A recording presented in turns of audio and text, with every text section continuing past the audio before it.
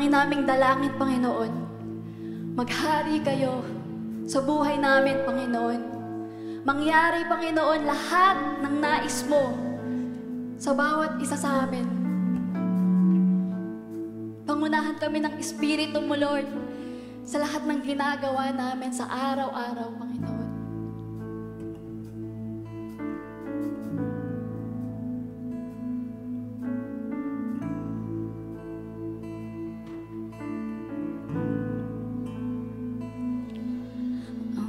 Amazing grace, how sweet the sound that saved a wretch like me.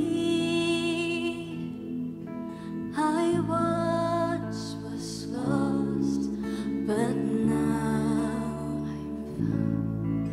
Was blind, but now I see. It was grace that taught my heart to fear, and grace my fears relieved. How precious did that grace appear in the hour I first believed. My chains are gone, I've been set free. My God, my Savior has ransomed me, and like a flood, His mercy reigns, unending love, amazing grace.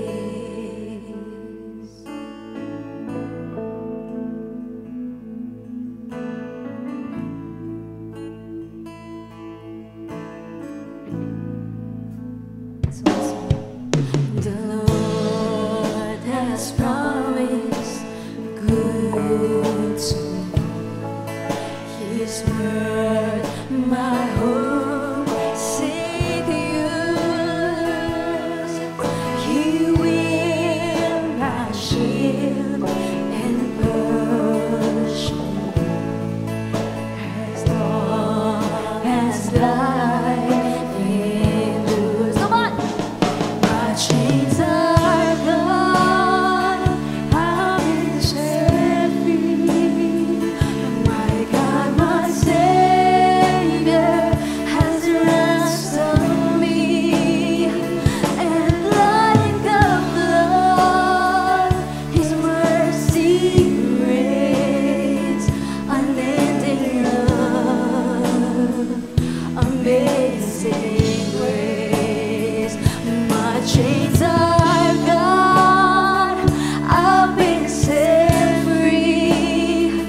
My God, my Savior has ransomed me, and like a flood, His mercy reigns, unending love, amazing grace.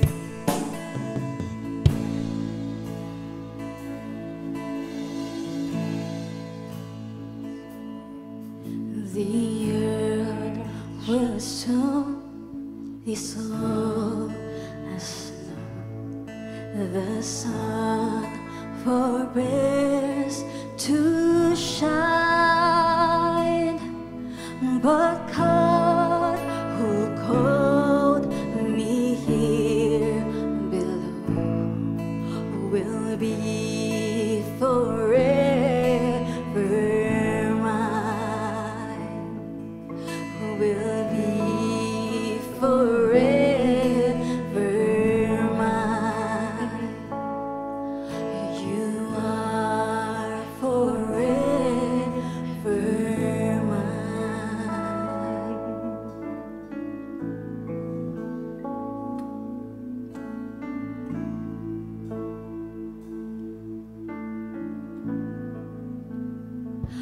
My chains our God, I've been set free.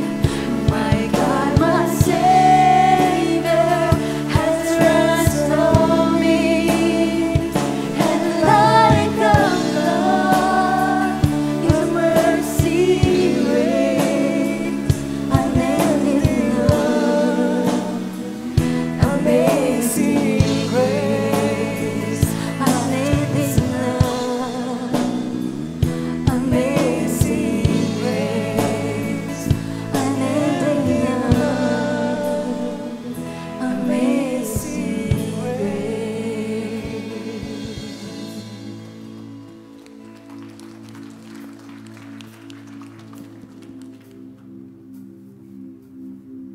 Let's continue to worship God. Let's all declare that we are His church.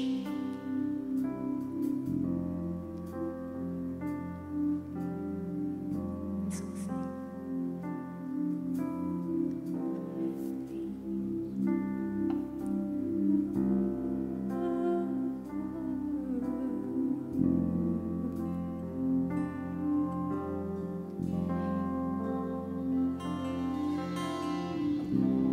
We are people all together, bring You honor, give You reverence, standing as one in Your presence. By Your Spirit, You have called us, chosen people, sons and daughters, standing as one in Your presence. This is Your church, God built this. Let's all declare. This is Your church, God built this. Jesus, cornerstone, God built it.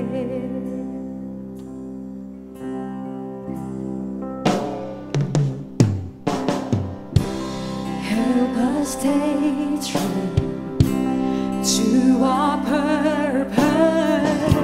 Let our light shine in the darkness, going as one in Your presence. Let the gospel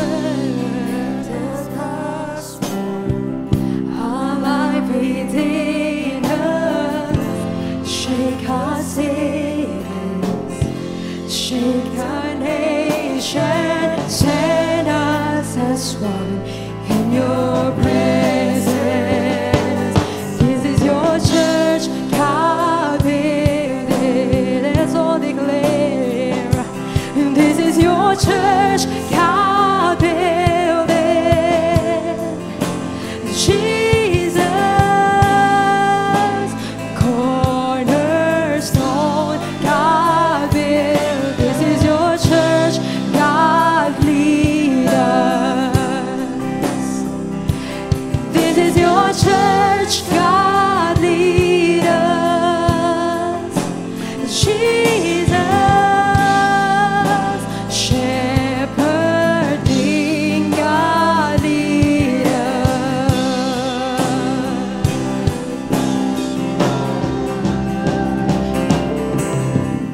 We stand secure upon the rock of Jesus Christ, our firm foundation that could never be denied.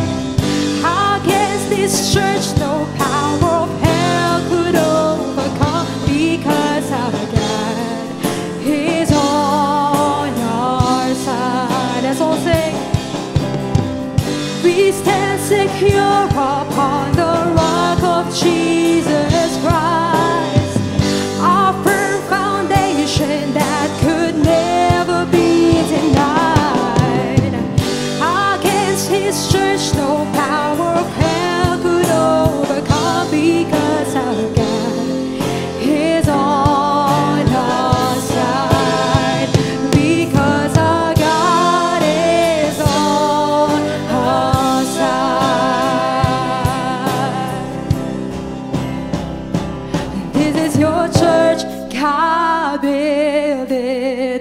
all declare this.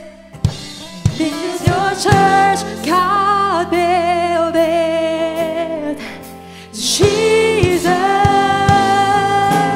cornerstone, God build. This is your church, God build it. God build it. This is your church, God build it. Jesus, cornerstone, God build it.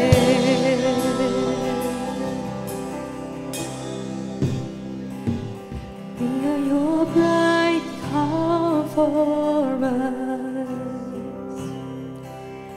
We are your bright comfort. Jesus, we look to you, come for us.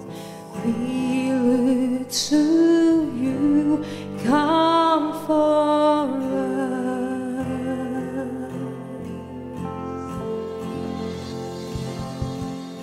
Yes, hallelujah, Lord. We praise you and we thank you.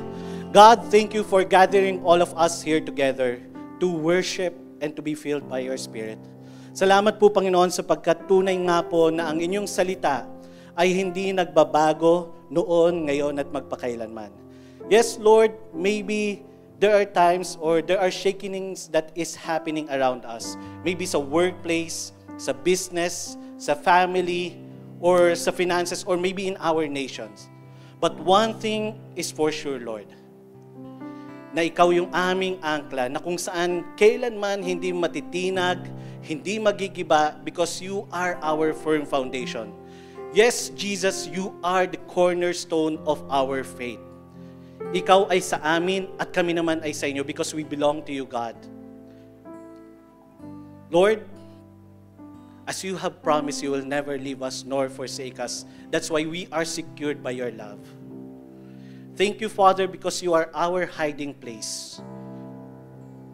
You are our safe refuge. And in your hands, Lord, we are secured. Kaya naman po, Panginoon, kaming lahat na naririto ngayon, tulungan niyo po kami na ang aming pananampalataya ay mas lalong lumalim, mas lalong tumibay sa inyo, Panginoon. Kaya kahit anumang pagdaanan namin, ay hindi kami bibitiw. Lord, gamitin niyo rin po kami, ang bawat isa na naririto ngayon, na maging asin at ilaw, upang ang makita ng bawat taong nakapaligid sa amin ay ikaw at hindi kami. Lord, as individual, as a family, as a church, lead us as we advance your kingdom. Jesus, we thank you. We thank you because you are always on our side. We thank you for your unending love and grace. We thank you and we honor you. In Jesus' name we pray. Amen and amen. Sige po, palakpakan natin ang ating Panginoon. Yan. Good morning, good morning, good morning everyone. Bago po kayo umupo, pwede niyo po bang ngitian ang inyong mga katabi at kaway-kaway dyan?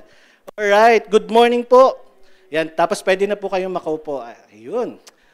Thank you everyone. I'm so glad to see you here na nandito tayo. Almost mapupuno na po tayo. No? So let us continue to pray na mapuno itong ating worship service. So I am Jonel po, one of the Victory Group leaders here in Victory, Novaliches. And Victory, okay, we have several locations in Metro Manila and we exist to honor God and make disciples. Ngayon pong umagang ito, meron lang po tayong dalawang announcement. The first one is Move Up Senior High School Graduate Celebration. So, lahat po ng mga senior high school na graduate na po, we are inviting you to celebrate with you po as we send you as you enter the exciting life, no, yung talagang masayang buhay ng college life, no. This coming July 9, 2022, Saturday po, from 10 a.m. to 12 noon dito po sa Cinema 8, iniimbitahan po namin lahat ng senior high school graduate. So, para sa mga parents po, if you have a child na senior graduate, high school graduate na,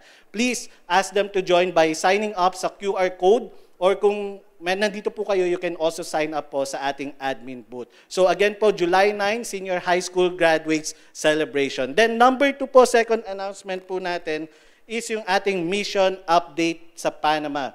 We're so excited po na to announce to you guys and to share with you paano kumikilos si God sa pagmumove sa iba't ibang nations. And paano niya binubuksan yung mga pintuan ng bansang ito to share the gospel. No? And let's hear the testimony po dito sa video mula sa ating team missionary sa Panama po.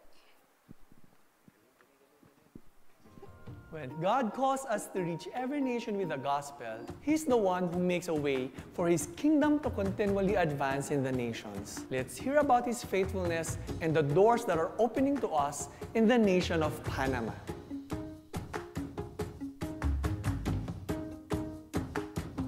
God has called our church to reach students and to reach the community. My name is Erico Ricafort. I am a church planter here in Every Nation, Panama. We moved here August 1, 2021, and I just can't believe we are now on our 11th month. We felt that the Lord was calling us here. Why? Because Panama is strategically located in the center. We felt that it was going to be a bridge to reach out to the rest of Central America. Panama literally means abundance of fish. We're planting a church in a place where there's an abundance of fish. And the Lord has called us to be fishers of men. So we believe that this is the starting point to be able to settle here in this great nation. We're just so thankful for what the Lord has done, that Every Nation Panama has been approved by the government. That means we can now conduct worship services. We can now do campus ministry officially as Every Nation Panama. And we're just so thankful because campus ministry has been ongoing. The second month that we landed, there's been campus ministry already. In fact, today, currently here, we are reaching out to 2 campuses. The University of Panama currently has about 90,000 students. UTP has 25,000 students. These 2 campuses, we've been reaching out to about 60 students. We did some online English groups. And this guy, his name is Eduardo. We reached out to him, one of the team members. They've done one-to-one with him. But what we're most excited about is that he started inviting his sister to church. He did not just invite his sister, he invited his friend. And she's also going through one-to-one. We're just so grateful to see lives being changed. God touching students, transforming lives. Because God has called us not just to reach one nation, but to reach every nation. On behalf of Every Nation Panama, all the campus missionaries here, we just want to thank everyone for praying for us, for supporting us. It means a lot. So, Gloria a Dios, gracias a todos. We're believing for God's mighty work to continue in this great nation. Thank you, and God bless you all. We're excited how these open doors for our team in Panama will help us fulfill God's mission to make disciples of all nations. Thank you for believing in, praying for, and supporting our missionaries. You play a big part in seeing God's plans come to pass. Together, let's continue to reach every campus and every nation.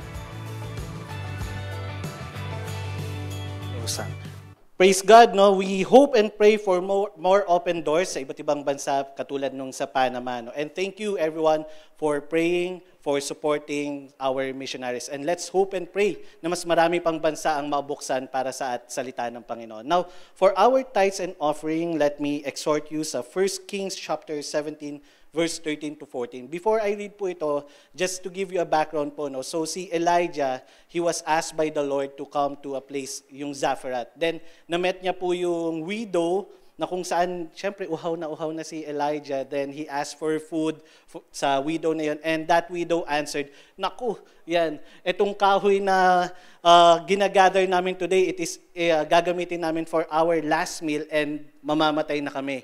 But Elijah said, sa verse 13, sabi niya, do not fear, go and do as you have said.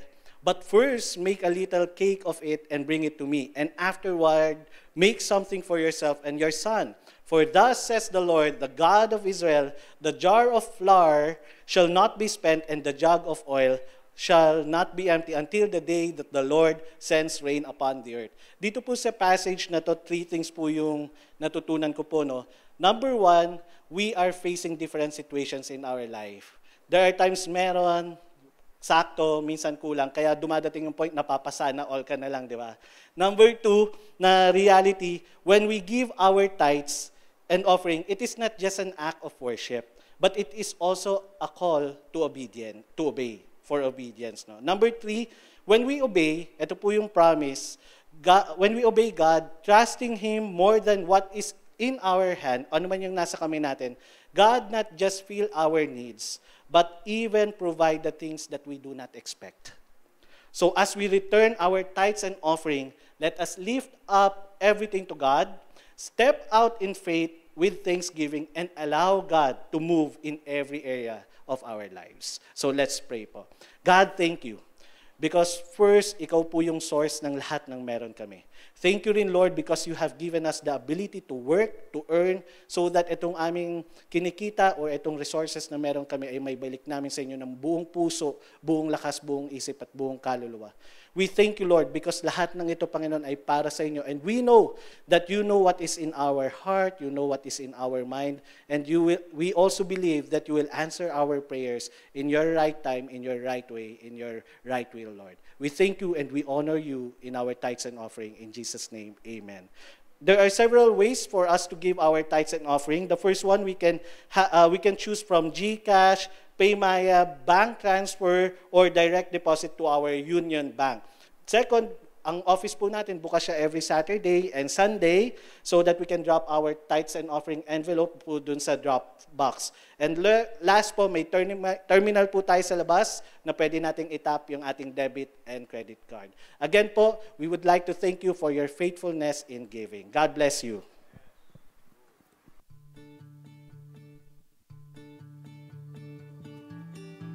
Every year as a church, we pray and fast at the start of the year and mid-year because we want to know God more, go deeper in the Word, and be in faith for what He will do in and through us.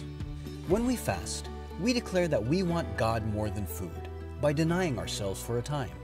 Remember, pray about the kind of fast you will undertake and commit to it ahead of time. Do not decide on a day-to-day basis. Ask God for grace. Together, let's know God more and hear from Him during our prayer and fasting. All right, good morning, everyone. Are you excited for our mid-year prayer and fasting? Nagutom na no? Nagutom na. Ayan, no?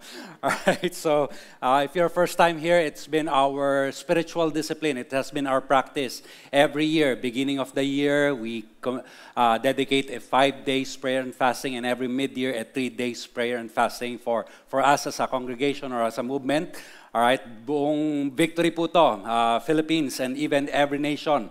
All right, so it is our heart to continually humble ourselves before our God, seek His face, and allow God to continually lead us as a movement, as a church, so that we will not just know His will, but we will be able, by the presence of the Holy Spirit, the power of the Holy Spirit in our lives, we'll be able to accomplish what He would want us to accomplish, what He would want us to do. So that's our heart. All right, so I hope that you are excited for this. Join us July 6, 7, 8. All right, every night dito po sa Cinema 8, we will be gathering together on-site, physically, and we will be praying together as a church family. So join us 7 o'clock in the evening. All right, and with that then, if you do understand, meron po tayong Nova Evening Prayer na sinushow online every day, every week, Monday to Friday. With this, we are doing it away after ng prayer, 3 days mid-year prayer and fasting natin. And after ng mid-year prayer and fasting, every first and third Thursdays, we'll be having our prayer meeting on site. Okay, we will replace our online devotional, okay, with a prayer meeting on site here at Cinema 8 every first and third Thursdays of the month, because we do understand we're better together. All right, and we do understand that prayer meeting should also be done corporately, congregationally, physically, with impartation. So marami naman po tayo mga resources online. Sa Victory lang po, no, meron tayong morning worship and prayer. So you can also do that early in the morning while you're traveling, while you're driving, Or if you would want to start your day with this devotion, you can use our morning prayer, worship, and prayer. Alright, so makikita nyo po yan sa Victory Facebook page. Alright, so dahil July na po, okay, bukas po, Christmas na. Let me be the one to greet you. Merry Christmas. Lalabas na po si Jose Marichan. Alright. But definitely, you have seen in the news, okay, last June 30, ang ating pong bagong Pangulo, the 17th President of the Philippines, President Ferdinand Romualdez Marcos Jr. and our Vice President Sara Zimmerman Duterte, na inaugurate na po sila, and they were right now with our presiding President and Vice President together with their cabinet members, and as they are rallying people to pray for them, and even as they long for a good governance, good leadership, ang heart po natin is to pray for them, to allow God's presence to be upon them so that they will be able to bring the unity, peace, prosperity, and hope for the future, hope for our nation, all right, to come to pass. And as well, this is our act of obedience towards our God. As Paul said in 1 Timothy 2, chapter 2, verse 1 to 2, I urge then, first of all, that petitions, prayers, intercessions, and thanksgiving be made for all people, all right, for kings and all those in authority, that we may live peaceful and quiet lives in all godliness and holiness. I do believe this is good and pleasing to the Lord, and I do believe it will also benefit us as we pray for our newly elected officials. Whether you vote them or not, okay, this is our heart as a church. It is now our responsibility to pray for them. Amen? Amen. All right. So last week po, no, tinapos na po natin yung ating 3-week series na As For Me and My House. Na-appreciate nyo po ba yung series na to? All right. How you have understand that God values our families, that each family member or unit here, represented here, is loved by God, has a calling from God, and He has a purpose for you and me. Tama po ba? Amen po ba? All right, so I do believe that God is calling each one of us to continually follow Him, have the fear of God in our lives so that we'll be able to fulfill His purpose sa buhay po natin. And we do understand, as Kim preached last week, no, powerfully, all right, na hindi lamang po tayo nabubuhay in the now generation. All right, we are not just living for ourselves. We are also living for the next generation. So whatever we are doing right now, whatever we are deciding, whatever we are really displaying as values in our family and even in our society, this is something that the values that we would want to transfer and impart to the next generation. So I hope each one of us would continually have the heart to really disciple, raise the next generation of leaders and young people so that this next generation will continually advance God's kingdom in their lives. Now we will be continuing our series, Stable and Sure. I'm sure you are familiar with this. We had a 2-week series on this, and we are continuing this, all right, because we do understand that God is continually building His church. All right? God is continually building each one of us. Pwede mo bang tapikin sa katabi mo, sabi mo sa katabi mo, thank you for being a church. All right? Thank you for being a church. Thank you for not just coming to the church. Thank you for being a church. Because we are His church. Tayo po, it's not Cinema 8, it's not Robinson's Novaliches. We are His church. Ang bawat isa po sa atin, it is God's church. So we do understand that God has a plan for His church. Mahalaga po ang family natin at mahalaga rin po ang ating spiritual family, ang ating church community. All right? And we would want to continually know the will of God in our lives so that we will be able to align ourselves so that we can be the church that God wants us to be. Amen po ba? All right? Amen po ba? Amen. All right, let me invite everyone to please stand up. I know you are excited for the Word of God. All right, so let me ask everyone, including those who are watching with us online or worshiping with us online, can you please turn your Bible in the book of Ephesians? Ephesians chapter 2. We will be reading from Ephesians chapter 2.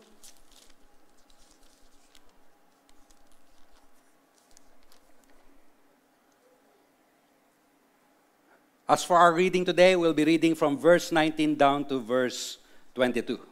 All right, so if you are there, kindly read along with me. Sa mga nanonood or nagwo-worship online, hope you had your Bible with you. And let's read the Word of God, allow the Word of God to speak to us. It says here on verse 19, "So then you are no longer strangers and aliens, but you are fellow citizens with the saints and members of the household of God, built on the foundation of the apostles and prophets, Christ Jesus himself being the cornerstone, in whom the whole structure, being joined together, grows into a holy temple in the Lord. In him you also are being built together into a dwelling place for God by the Spirit." Let us pray. Heavenly Father, we continually commit ourselves to you. We are your church. Come, build it, Lord God. Come, build us. Come, have your way in us, Lord God. Build us together so that we will be a dwelling place for the God who owns everything, for the God who calls us for his purpose. And we know that the Holy Spirit is here, being our teacher, preacher, the one who will speak to your people. Thank you. Thank you for having your way in our lives. Lord, you want us to come, not just to listen, but to apply whatever we are receiving from you. So, Lord, we honor you today. We just magnify you.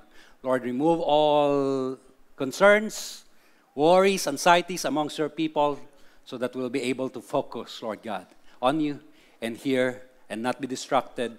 Lord, we receive your grace upon our lives right now. We honor you. In Jesus' name we pray. And everyone will say, amen and amen. You may now have your seat. Maraming salamat po. I'm glad that our Cinema 8 is now being filled with people, no? All right, and even, totoo naman, kasi meron na rin tayong announcement that the government is allowing 100% capacity na rin for every worship venue. All right, and tayo naman po, hindi tayo nagpo-force, no, na kahit na for the past years natin, pre-pandemic, punong-puno po tayo rito, no? And we are max cap, no? Maximum capacity po natin is 450. But still, we just want to continually rely on the work and the presence of the Holy Spirit in our lives. Naniniwala po ba kayo that God is building each one of us? All right, that God is moving in our lives. And I do believe as a church, no, there is this one thing that God would want to deal. There is this one thing that God would want to settle sa puso po natin. All right, and I believe na kapag nawala po ito sa puso natin, sa sistema po natin, we will continually be sensitive to God and we'll be able to see the foundation that God has built into our lives, and that we will continually grow, mature, and be blessed in every way as we continually walk with God. And I do believe this one word, prejudice. Ay, sabi nyo nga po, prejudice. All right? Ano po ba itong prejudice? Hindi, mukha lang pong sounds patis, no? Or ano, it's that. But this is something that bombards not only the church, okay, communities, families, cities, and nations. All right? Prejudice is part of humanity. All right? Every single one of us are guilty, okay, or probably has engaged in bias, partisanship, partiality. Meron tayong mga dislikes, or we are hostile, or meron tayong wall of defense to another person or to a group of people. Meron tayong mga prejudgment or mga preconceived notion about the person. Alright? So, kung titingnan mo yung katabi mo, okay? Pag tiningnan mo pa na matagal yan, meron ka ng ginagawang prejudice dyan sa mind mo. Alright? So, ginajudge mo na yung katabi mo. Alright? So, alam nyo, everywhere in the world, okay, and even throughout the history, it has been the case. Alright? In Northern Ireland, there are tensions between Roman Catholics and the Protestants. All right, even in the Middle East, we all know from history, Israel and Arab nations. All right, there's that continuing conflict, not only between Israel and Arab nations, but also amongst the Muslims. All right, there's a great divide between the Sunni and the Shia Islam. All right, so pati mga Muslims nag-aaway-away din sila. All right, sa Africa, South Africa, there is what we call apartheid. All right, wherein there is that discrimination among the black. All right, so sa US naman, meron ding civil war in the US. All right, that there is this Civil War, all right? And then recently, this is 2021, even late last year, the United Nations issued a report that detailed an alarming level of racially motivated violence and other hate incidents against Asians. So pag Asian ka, all right, meron kang discrimination, you will encounter or experience some violence over these cities and nations. All right, no, not to mention us as a country or as a nation, as a Republic of the Philippines. We know what divides us are our regions. Okay, regionalism. Okay, Ilonggo ako, Ilocano ka, Bisaya man, or taga Mindanao. All right, that brings great divide in us. All right, and somehow where we are, our location brings great pride in us. All right, na ipagmamalaki po natin, na ipagyayabang natin up to the point na hindi na natin alam, nagkakaroon na pala tayo ng conflict, nagkakaroon na tayo ng mga issues, okay, or great divide. All right, his election, sabi sa Christianity Today, nakita ko po ito sa isang article, no? His election polarized the Philippines. Now, evangelicals are repairing burned bridges. All right, why? Because really the past elections has really brought a great divide in us. All right, so nagkaroon po tayo ng mga kulay.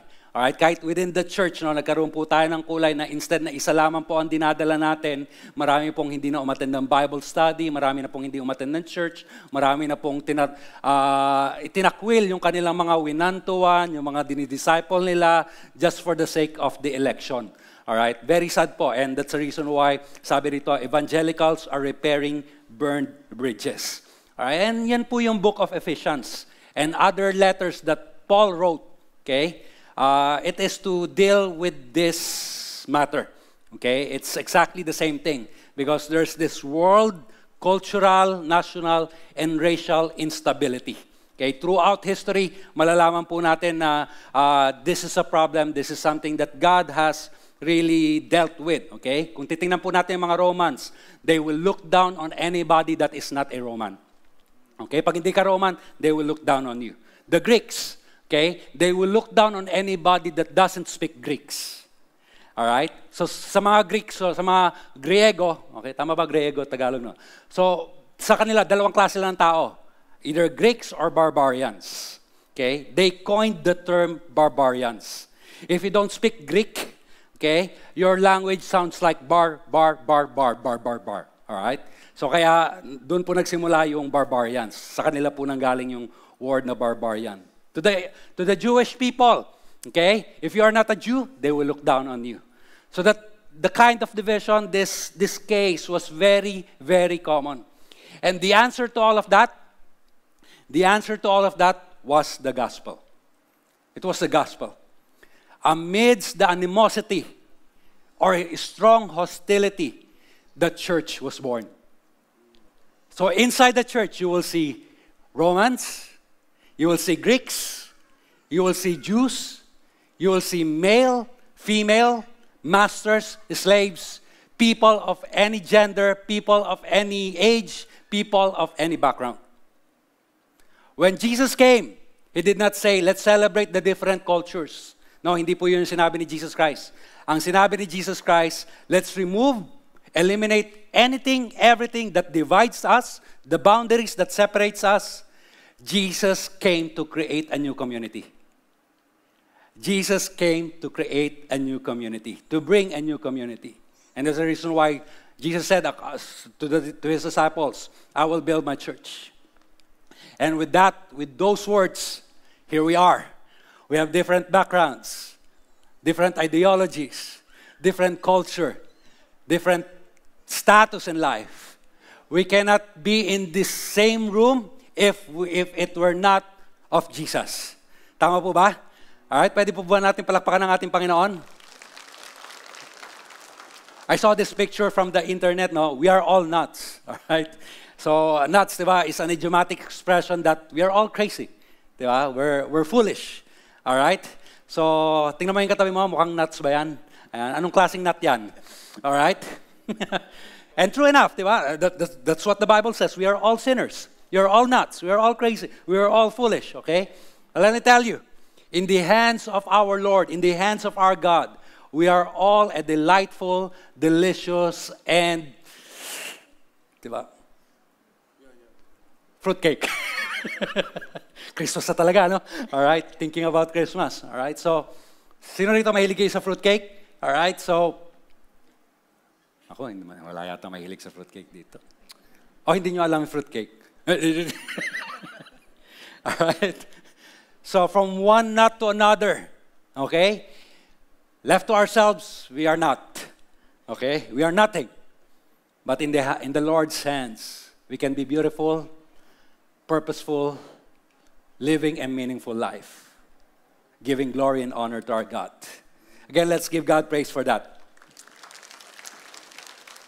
So kaya sabi ni Paul dito, no, sa book of Ephesians, yung binasa po nating scripture, built on the foundation of the apostles and prophets, the word of God, Christ Jesus himself being the cornerstone. I think we already talked about this cornerstone. All right, and just to give you a review, that the cornerstone is the principal stone, okay, that construction workers or engineers would use. Pag sinabi po natin cornerstone, ano po ibig sabihin? It is the stone at the corner. Tama po ba, no? Profound, di ba? So, when you place that stone at the corner, okay, it serves as a guide to the workers in their course. Okay, so once the cornerstone was set, it became the basis of determining every measurement in the remaining construction.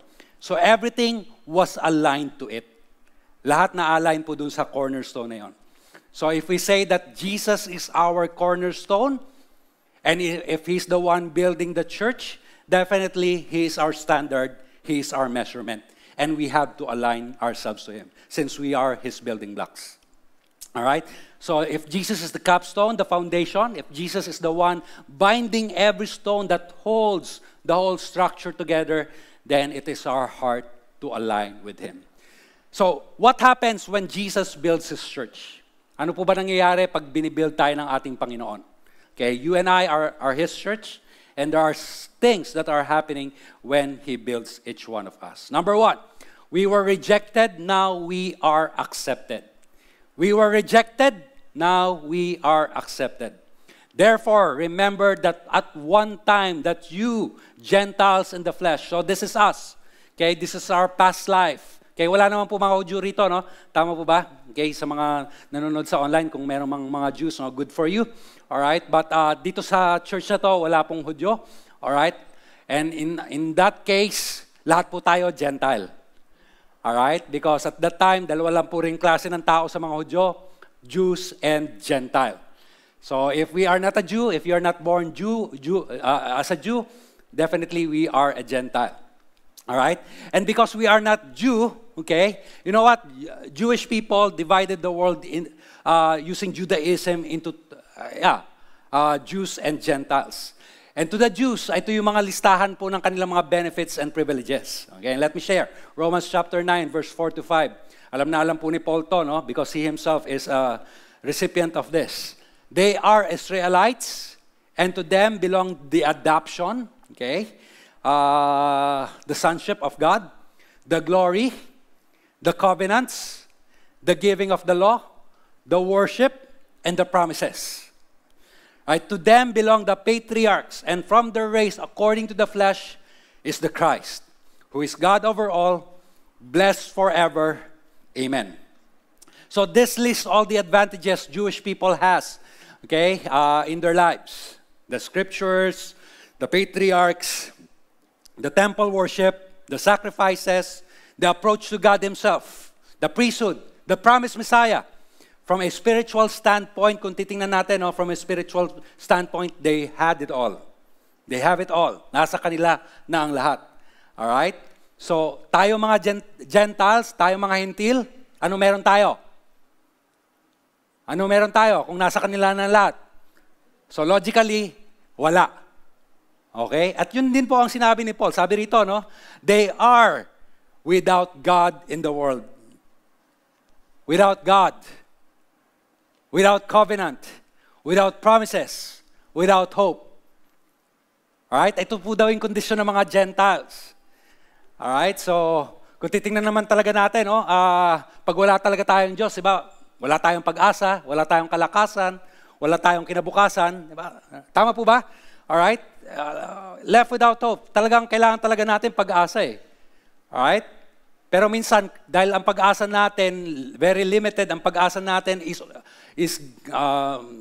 ang source is a wrong source. Alright? That's the reason why we cope out or we quit, we give up, all right? And all we want is to vanish into the thin air or gone into this world. All right, so without God, ang ano po natin, no, ang description ni Paul sa mga Gentiles. So, makikita natin no, sa mga Jews, instead of attracting the Gentiles into God's kingdom, which is what God desires and God planned all along, they use their exalted position to look down on others. They are divisively. Okay? So ito pong word na uncircumcision, it is a divisive word. Derogatory. Okay to? Kumbaga talagang diba, mga Israelites, those uncircumcised Philistines. Okay? It really brings separation, no? What they are saying, they are not like us. We are insiders, they are outsiders. It was a point of pride for them. It was a point of pride for them. So, ito lang, no? May nasagap akong marites, no? Tungkol sa mga Hudyo. Okay. So sabi nila, some Jews believe, na kaya daw nag-create si God ng mga Gentiles ay para daw maging hotter ang hell. Okay? Para daw lalong uminit ang impyerno. Okay? So, panggatong lang ang peg natin. Alright? Pero ito po yung reality. Ang mga Hudyo, pag nakakita po yan, lumalakad yan along the street, and they will see a Gentile coming the same direction, they will veer off. Hindi po yan sasalubong. Magbabago po yan ng course. Parang pakiramdam ng mga taong may utang tapos kasalubong niya yung pinagkautangan niya. Diba? Ganon yung pakiramdam, no? Ganon yun. So, ganon yung nangyayari. It was unlawful for the Jewish people to really associate with them or even help even the Gentile woman. Lalo na pag pregnant, pag tinutulungan nila ang Gentile woman, okay? Kasi they will be guilty of bringing another Gentile into the world. Okay? So, ganun ang perspective nila. Alright? So, ganun kadumi ang mga Gentile people. Now, even a Jewish girl, pag nakapangasawa po ito ng isang Hudyo, on the day of their wedding, Hentil pala, a Jewish girl married a Gentile boy, on the day of their wedding, the Jewish family will also commemorate or will do a funeral service on behalf of their daughter. Sabay ng kasal, telling their daughter that she is already dead to the family. All right? So, yun po yung picture. As I am studying the culture of the Jewish people. All right? So, there's this prevalent spirit of ignoring, being disregarded, excluded, rejected, and being far off. Okay? So, exclusion or being far off never feels good. Tama po ba? I would remember myself when I was in elementary. Ako yung binubuli, ako yung iyak ng iyak, ako laging mahina. Diba? Parang, I don't want that feeling. Parang, ang feeling ko is, meron ba akong purpose? Meron ba akong future? Meron ba akong significance in this world? Alright, so it's really a frustrating and disappointing life. Alright, I would try my best to do anything, to be the person so that I could fit, pero at the end of the day, is still something that is far off from the reality. Alright, so hirap, no? Hirap pag ignored ka, hirap pag rejected ka, hirap pag, yun the feeling, no?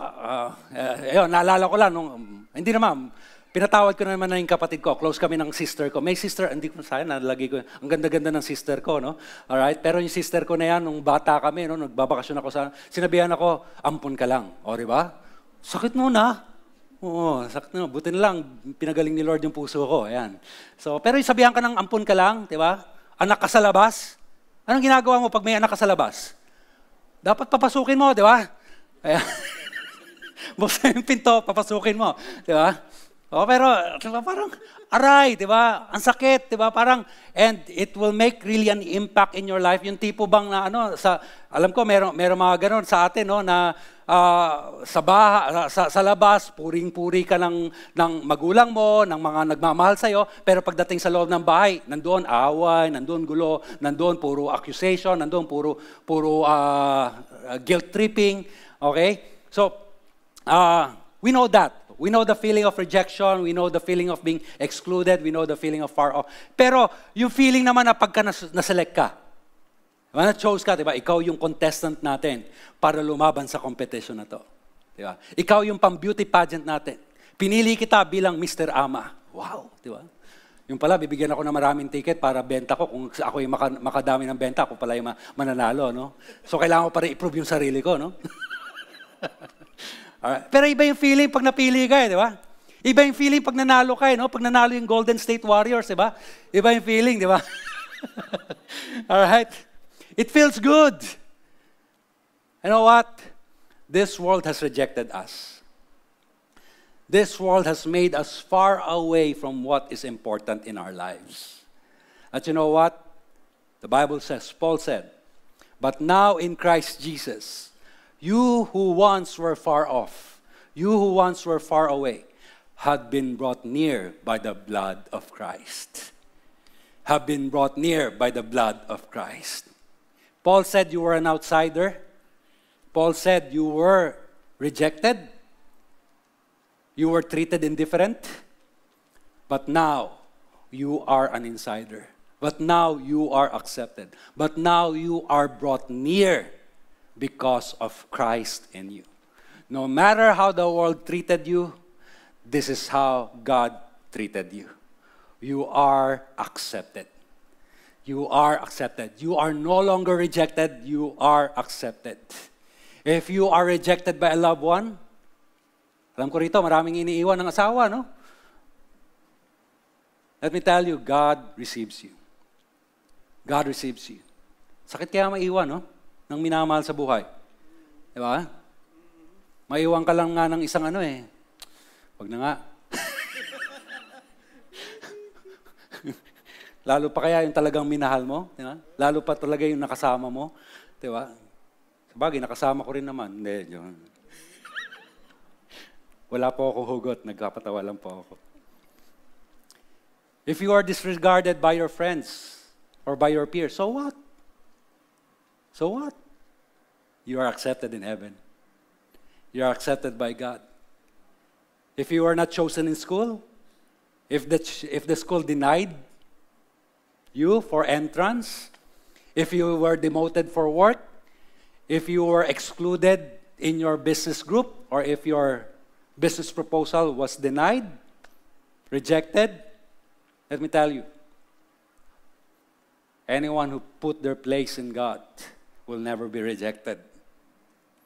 They will always be accepted. We all want to feel accepted. Nga lang, problema po kasi sa atin, we try to find ourselves on a wrong identity or a wrong place or wrong people. Di ba? Nung mga panahon namin ni Jonel, di ba? Mga hip-hop. Di ba? So, hip-hop ang cool, di ba? So, kahit hindi ka hip-hop, oh, yes, so, di ba? Nakikijoin ka, hindi naman eh. Hindi bagay, di ba?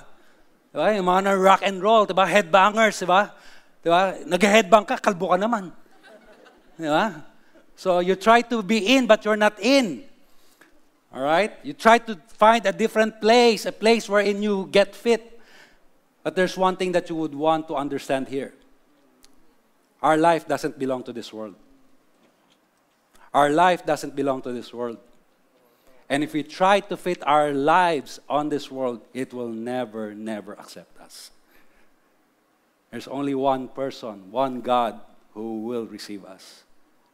Our Lord Jesus Christ, who has been our bridge to God the Father, so that His death and His resurrection on the cross paved the way for the Holy Spirit to come into our lives, so that we will understand, no matter how many rejections I have experienced or encountered in this life, there's a God who receives me. There is a God who accepts me. we will always be accepted no matter what happens in our life. Amen? Palakpan naman po natin ang ating Panginoon. Pangalawa, we were separated. Now we are reconciled. Ayan. Pinagbati na raw po tayo. Dati may separation. There's that great separation. Now we are reconciled. For He Himself is our peace, who has made us both one. Both one. The Jews and the Gentiles, they are already one. The two has become one. Has broken down in His flesh the dividing wall of hostility, by abolishing the law of commandments expressed in ordinances, that He might create in Himself one new man in place of the two. So making peace, and might reconcile us both to God in one body through the cross, thereby killing hostility. And He came and preached peace to you who are far off, and peace to those who are near. For through Him, we both have access in one Spirit to the Father. You know, Judaism is all about separation. I studied Judaism, it's all about separation. In Judaism, there will be walls, fences, courtyard, and rooms. Okay? Kung pupunta ka po sa synagogue nila, okay, yung synagogue po nila, you will not be sitting the way you are seated right now. Okay? In their synagogues, there is a section for the women, and there is a section for the men. Alright? Hindi mo pwedeng makatabi yung asawa mo or yung kapatid mong babae. Alright? Because there's that section for the men and there's section for the women. They are separated by gender. There was also a special room. A special room for the proselytes or the converts to Judaism. So pag ikaw ay foreigner or alien or hindi ka Hudyo, alright, and you are interested, you would want to be identified with Judaism, then you become a proselyte, you are a convert to Judaism, and then you'll go to that special room. Pero hindi ka pa rin makikimingle sa mga Jews. Alright? So, itong wall of hostility na binabanggit ni Paul, this is more than a metaphor. It is a real wall. It is a real wall. So if you will understand the temple is the place where the people of God worship. Okay? There is this court called Court of the Priest, the priestly court, wherein only Jewish priests can come in. No Jewish man can allowed to enter, only Jewish priests. All right? And going further that, okay, after the court of the priest, okay, nasaan ba yun? Ito, and the altar. Then you go further, you have the court of Israel. Okay, wherein this court of Israel is where the men gather, congregate, have fellowship, and do their sacrifice and worship. Okay, so dyan sila, court of Israel. And then we have the women's court. Going further, outside the court of Israel is the court of the women. Okay, wherein the women gathered, congregate, fellowship, and do their service. Alright, and after the women's court, going further, lakad ka, tapos baba ka ng konti, descend a few steps. Okay, after a few steps, there's this 4.5 feet tall wall. May wall, no? And this is the wall of hostility. Okay, wherein after that wall is the courtyard of the Gentiles. Alright? And why it was called walls of hostility? Why? Because on that wall, there are these signs. May sign. Okay? At pag nakita mo po itong sign na to, hindi ka mapapakanta ng I saw the sign. Alright? Because this is more than the keep out sign or beware of dog sign. Right? It is what they call the death sign. Okay? It's the death sign. Two of these were preserved in the museum in Turkey and also in Jerusalem. Okay? I got this information from Wikipedia. All right? And according to this sign, this is how they read it. All right? Ito po yung translation ng sign. No stranger is to enter within the balustrade round the temple and enclosure. Whoever is caught will be himself responsible for his ensuing death. Now imagine you are a Gentile walking on this wall and you see this sign. Wow, this church is very welcoming. Sobra, di ba? All right? This church is very welcoming. And even Paul and experience had their own taste of this. On Acts chapter 21, he was accused of bringing Trophimus, an Ephesian, a Greek, all right, into the temple. And the people were outraged. They dragged him, they beat him, and they would want to kill him. All right? Si Paul na yun, ha? All right? And that's the reason why on the next chapter, he was defending himself, he was preaching the gospel, and all the more, the people were outraged. You see what happened after the crucifixion of our Lord Jesus Christ? Paul said, by abolishing the law of commandments expressed in ordinances. Okay, these were all man-made commandments. These were all man-made rules. Sabi ni, ina-acknowledge si Paul yan. Ina-acknowledge natin si God sa mga man-made rules natin, but tinanggal natin si God sa mga rules natin. That He might create in Himself one new man in place of the two, so making peace, so that He might reconcile us both to God.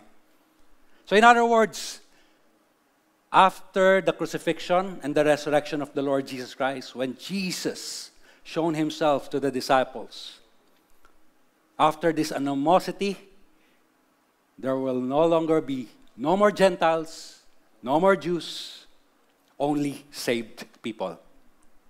Only saved people. In the perspective of Jesus, no matter what your background is, no matter what your color is, no matter what your education is, no matter what your status is, no matter what region you are, no matter you are vaccinated or unvaccinated, if you have Christ, you are welcome to His church. You are welcome to His church. Let no wall of hostility stand between His people and God. As Jesus has broken down the walls of hostility, God also calls each one of us to break walls of hostility in our lives. You see, we have created walls of hostility as well. Probably in your family. Some parents are too much expectant of their children's performance, that their children are being valued because of what they do and not because of who they are. The children are angered because of their parents' behavior or values on them, that they see this favoritism, they see this, that there's partiality. Dito sa church, minsan, di ba, meron tayong walls of hostility. Puti ka, may team ako, diyan ka lang, dito ako. Minsan, di ba, pag titingnan mo yung tao, hindi ko gusto tabas ang ilong nito. Hindi ko gusto yung kanyang yung kanyang countenance, okay? Di ba? So the way we see people, we prejudge them. Even the way they talk, we prejudge them. We create this wall of hostility. Minsan naman, we create walls of fear sa buhay natin. Or we create a wall of self-interest. Kung ano lang gusto ko, yun lang magagawa. You see, God demolished all walls that separates us. Kaya nga yung curtain was torn into two. Why? Because everyone can enter into the temple. I hope we will also be committed to tearing down the walls that keep us apart today. What is dividing us? From brethren to brethren, from brothers to brothers, from sisters to sisters, from parents to children, from boss to slaves. What is dividing us? Let us understand that we are no longer separated, but we are reconciled. Therefore, we are no longer foreigners. Now we are family. So then, you are no longer strangers. Hindi na raw po tayo strangers, hindi na raw po tayo aliens. Sino mo yung katabi mo? Mukha bang alien yan? Alright? Hindi na raw po tayo alien. Alam mo yung stranger, alam mo yung foreigner? A foreigner is a citizen who goes into another country. Tama? Alright? And when you go to another country, diba, parang you are restricted of privileges and benefits. Alright? Titingnan nila yung passport mo, you will be checked, you will be questioned in the immigration, diba? And then when you go into their land, as if parang naka-surveillance ka, naka-check, diba? This is what we felt when we went to Israel. Okay, though we had the favor, no visa tayo sa Israel, all right? Blessing ni God because of what President Manuel Quezon did, okay, by housing several Jewish people during that time when they are being persecuted. Wala tayong visa. Pero nung pagpunta namin doon, no, parang We were checked, we were questioned, and while we are on the bus going to our hostel, we noticed na merong mobile na sumusunod sa amin. Alright? And then sabi, wow, di ba parang, we felt honored kasi meron kaming bantay, oh. Alright? Pero nung tinanong namin, talaga bang may mga tapos nung sinabi ng host namin, they were just checking out if you will go directly to your destination. Wow, di ba? Parang talagang no? So, alam mo, it brought, it's frightening, it's scary, tama po ba? Alright? Lalo na pag hindi mo alam yung culture, hindi mo alam yung that's what foreigners felt, okay? In a land that they don't belong. Alright? Kumbaga, may hostility, meron. At you know what? Kay Lord, diba? Wala tayong dapat ikatakot. Kay Lord, knowing that we are in the Lord, knowing that we are in His family, okay, we do understand that all benefits, all the blessings that He has prepared for His children, we can be confident and we can be secured. Tama?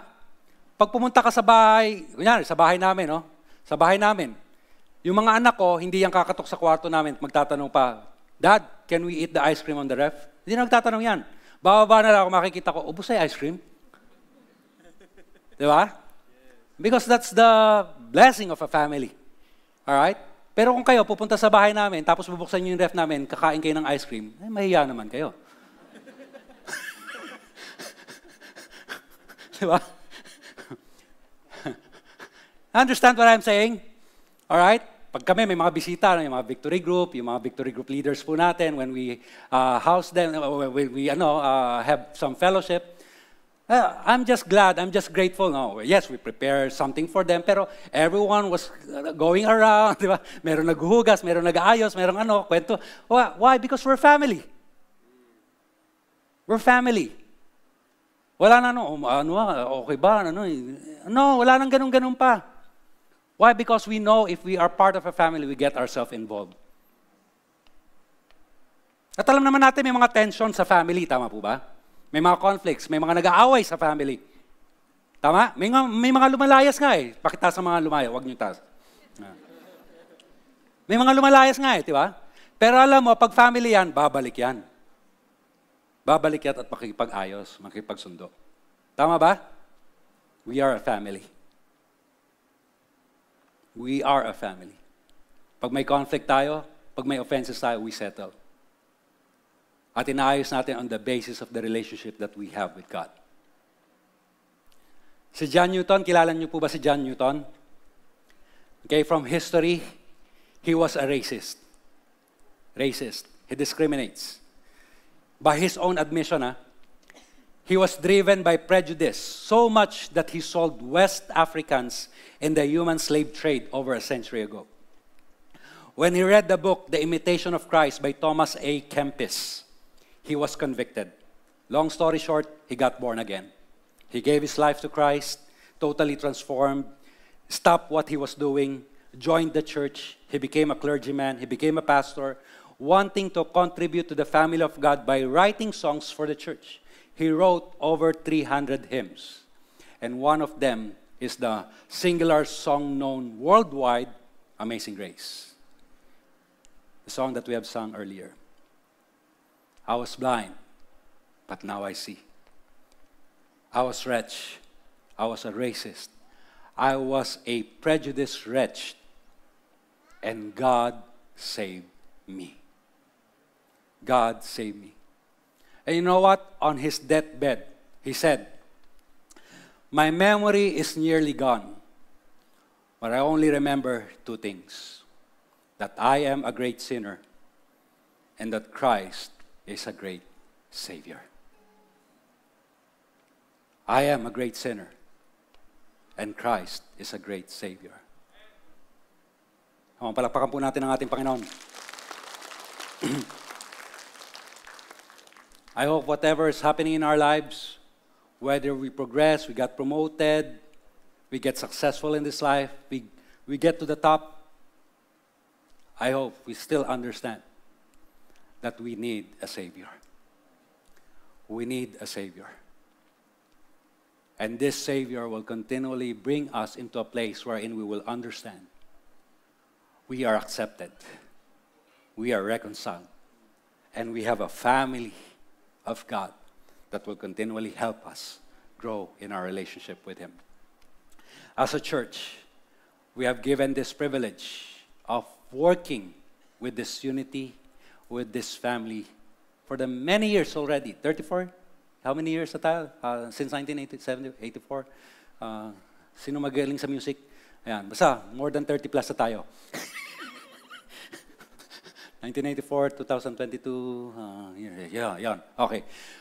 You know what? 2010,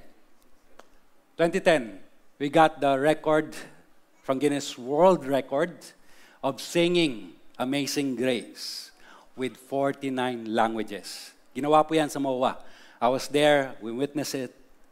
It was so amazing. It was a heaven experience here on earth with many nations coming together to worship God as one. Mga kapatid, this is the blessing of God for us. Meron nga doon, kahit hindi mo maintindihan yung kinakanta mapapa-worship ka na lang talaga Kasi alam mo, the anointing of God was on everyone.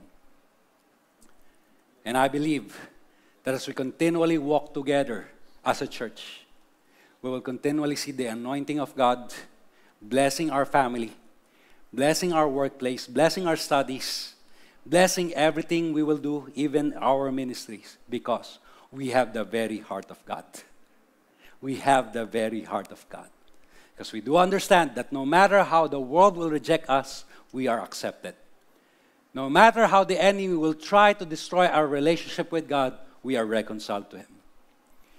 And that as we walk in this life, we are not left alone. We have the family of God. We have the church of God that will help us be a better person, not just be a better person, but a person who will bring glory and honor to our God. Amen? Amen. Palakpakan naman po natin ang ating Panginoon. Let's put this into practical application. Ayan. Mga kapatid, I believe that as Christ released His grace to each one of us to understand that we are accepted. You know, this church is not just about welcoming people, but this church is about discipling people. Know the presence of God more by being a part of a victory group, by being a part of a discipleship group, because this is the heart of God for each one of us. Not just to sit here on Sunday, but meeting people week after week, praying for one another, encouraging one another, believing with one another, so that Christ will be exalted in each one of us. God's heart for us. So if you are that person na hindi ka pa connected sa victory group, or you do understand that hindi ka pa connected sa one-to-one, meron tayo ritong one-to-one form on your chair. Alright? Wherein, please do sign up. And let's allow us to help you walk with Jesus. Allow us. Wala pa ako nakita na nag-undergo ng one-to-one na nagsabing, hindi ko kailangan yan. Every person that I walk with on one-to-one and hearing those victory group leaders who are doing one-to-one, they were excited of growing and walking with the Lord. I hope that as we are starting this church again, you who are here, don't just come here Sunday after Sunday. Don't just be seated. Be discipled. Walk as a disciple, and also in the coming days, make disciples as well. Make disciples as well. Sino yung mga victory group leaders dito? Pakitaas ang kamay. Ayan. If you are not part of a victory group, you can approach these people. These people will help you grow in the Lord. These people will help you. They have the heart to accept, to welcome you. These people have weakness as well. These people have limitations as well. But we have the heart to help you find your purpose in God, grow in your relationship with God, and fulfill God's plan and purpose in your life. Amen? Can I ask everyone to please stand up?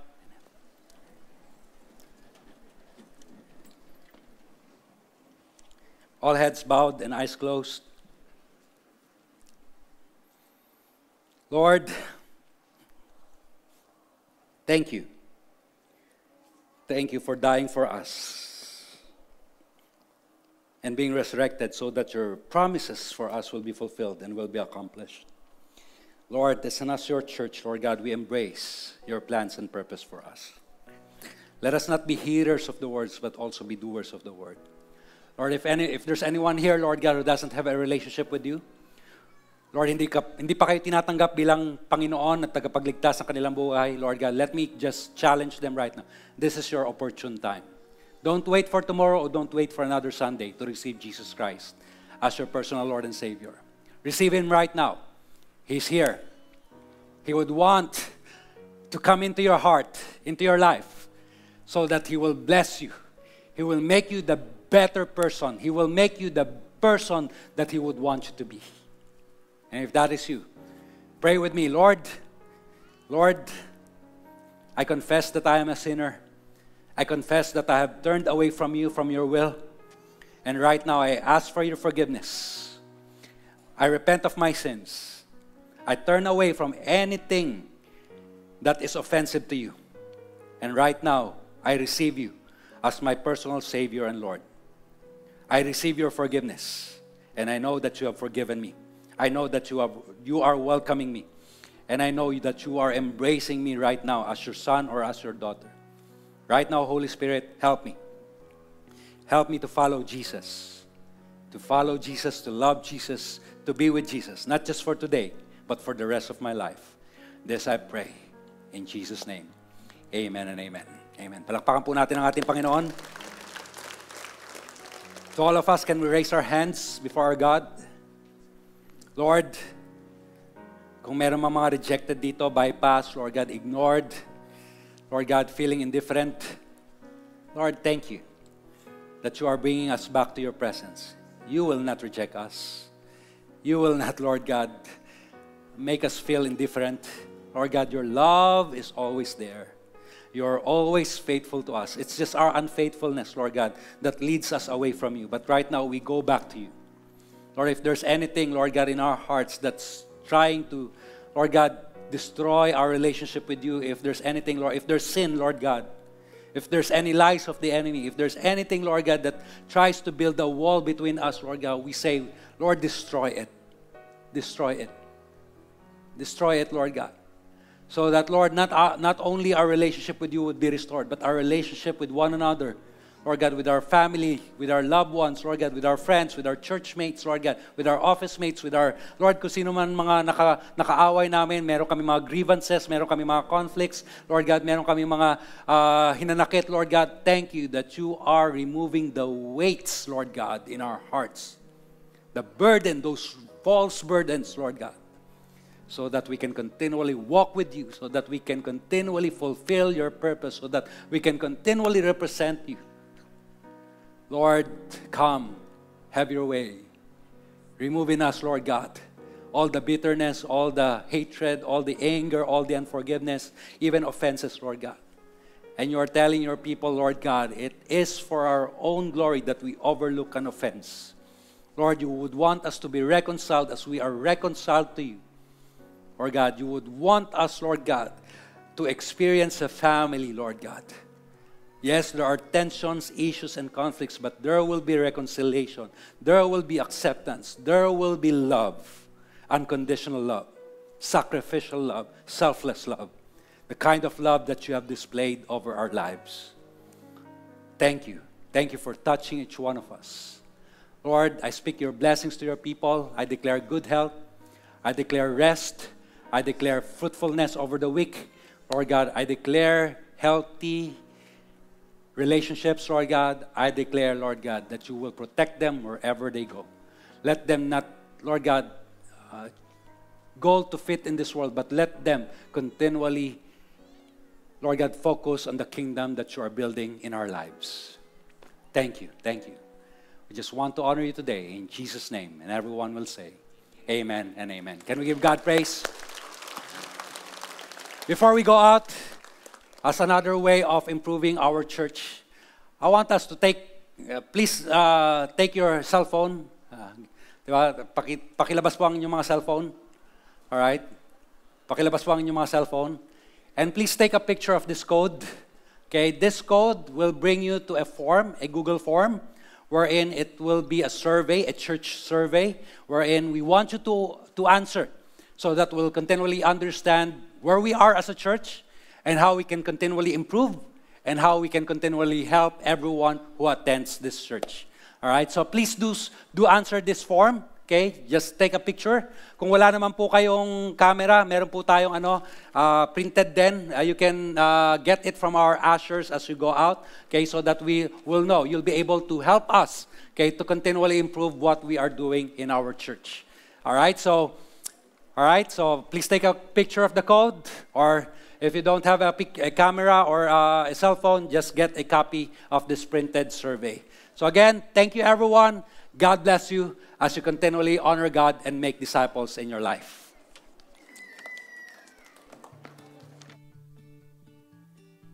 Every year as a church, we pray and fast at the start of the year and mid-year because we want to know God more, go deeper in the Word, and be in faith for what He will do in and through us.